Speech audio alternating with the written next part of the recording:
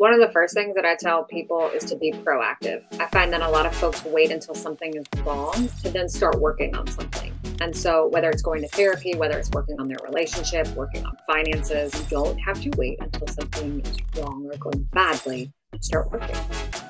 However, in doing that, it requires you to come off autopilot. You're being able to look at that time horizon. So trying to be proactive, right? If things don't feel right between you and your partner, proactively seek out a couples therapist. Couples therapists see couples even when they're in a good place and want to improve their relationship. There's like a myth right there. So go to couples therapy. If you want to work on your finances, right? You may know and do a lot of things well, but right, you're not sure, call a financial advisor, right? Or work with a financial therapist, but proactively seek out things.